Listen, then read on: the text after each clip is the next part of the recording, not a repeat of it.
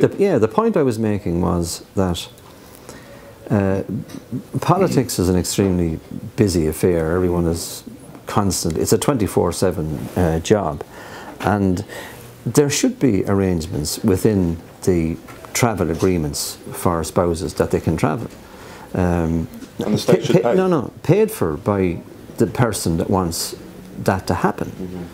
Now, as it was at that stage, in that particular discussion, at that time, it was that I asked in relation to Enterprise Ireland, but there's a policy there of spouses not travelling.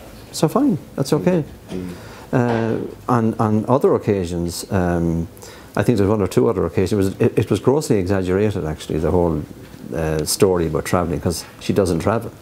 And I conduct my political life, if you like, supported by a family behind me.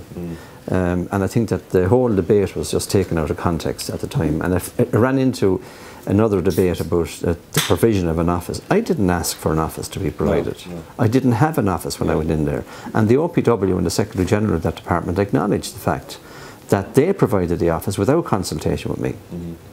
And I didn't have charge of that budget. That budget was in the control of the OPW, Department of Finance, not me. And then, of course, you had a whole nonsense about toilet rolls. You know, I don't exactly, or toilet tissue, as the Secretary General talked about. Yeah. That was just more nonsense. What kind of toilet tissue do you use?